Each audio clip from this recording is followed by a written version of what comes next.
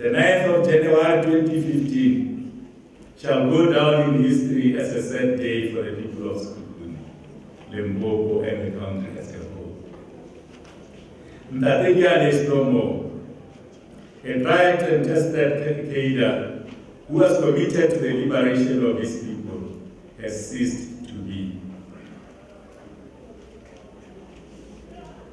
This also reminds us, comrades, of the speech made by Frederick Engels at the gravesite of Karl Marx, when he said, "The great mind has ceased to function."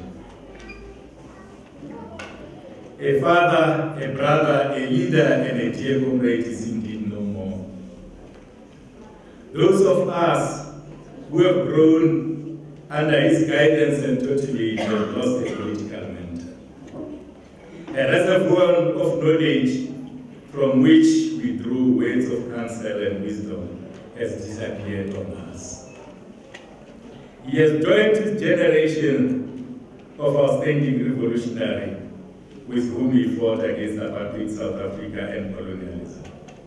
Let me take this opportunity to thank President Jacob Zuma for declaring the funeral of this recipient of the Order of Lutuli, a special provincial official funeral.